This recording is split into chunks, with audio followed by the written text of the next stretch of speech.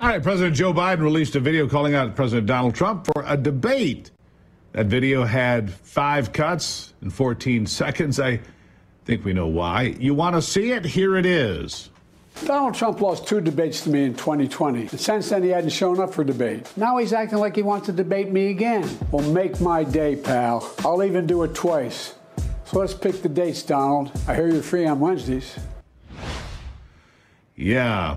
He just had to remind the public that he is prosecuting his political rival, too. I hear you're free on Wednesdays. President Trump agreed to the challenge, saying on Truth Social, that is, I am ready and willing to debate Crooked Joe at the 2 proposed times in June and September. I think it's June 27, September 10. I would strongly recommend more than 2 debates and, for excitement purposes, a very large venue, although Joe is supposedly afraid of crowds. That's only because he doesn't get them. Just tell me when I'll be there. Let's get ready to rumble.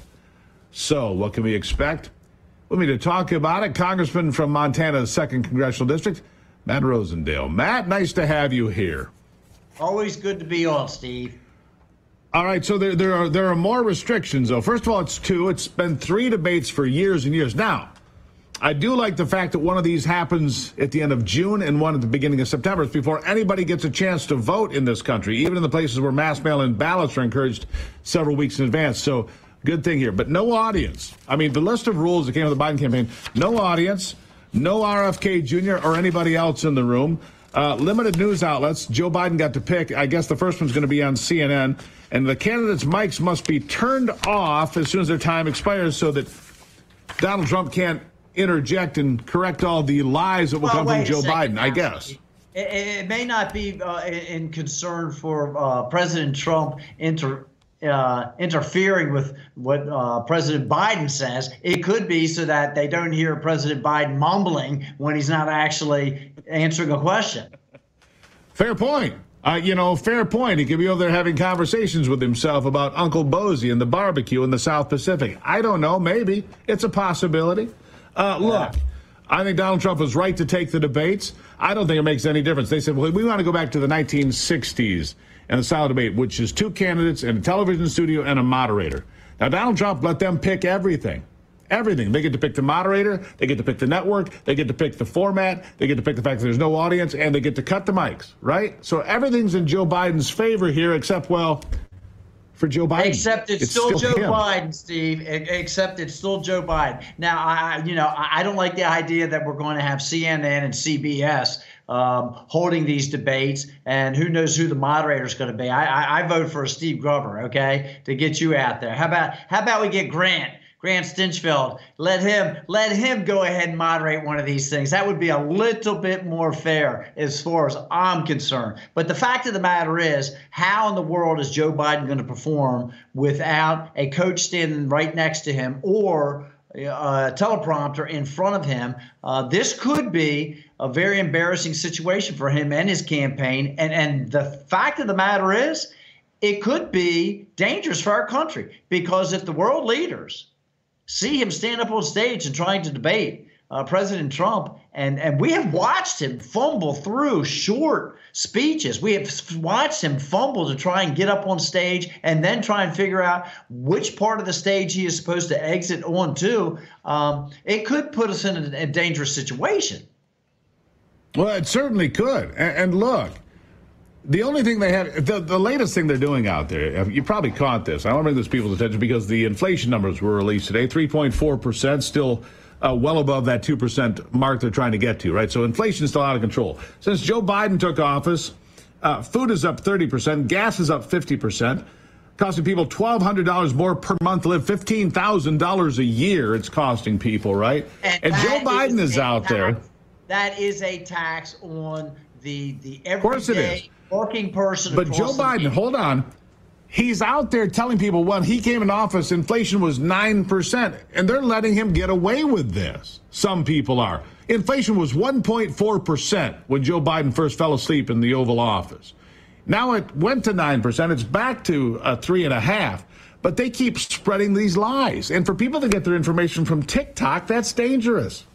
It is. Oh, but where they should be getting their information from is when they go to the grocery store and they buy a bag of groceries, and what used to cost $100 to fill up 2 or 3 bags, now they're going to fill up 1 bag of groceries. That you can't lie about that, Steve. You just can't. And so when people ask me, how long can we continue to pile this debt up? How long can we continue to grow government? I say, well, until people take a bag of money to the store in order to get a bag of groceries, and when they won't tolerate it any longer, that's when they're going to do something about changing the administration and stop allowing the uniparty, quite frankly, this big group of Republicans and Democrats here in Washington, D.C., continue to spend their way into oblivion.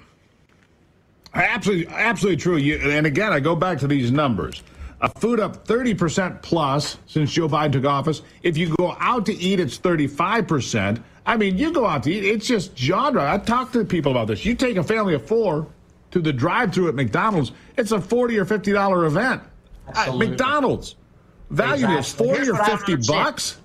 So we still see the inflation rates going up, and we know it's a direct result of 2 things. Number one, the cost of energy, because that touches every single product across our nation. And the other thing is the $3 trillion a year that the government is spending beyond what it actually collects in revenue. So that continued compiling of the debt on the American people. And yet, I hear today, I was listening to the financial channels, they're talking about a possible interest rate reduction in September. Why would that be, Steve? Well, how in the world can you justify, if you're truly trying to make sure that we have sound money, how could you justify reducing the interest rate in September, only to give a benefit to this failing administration that Joe Biden leads?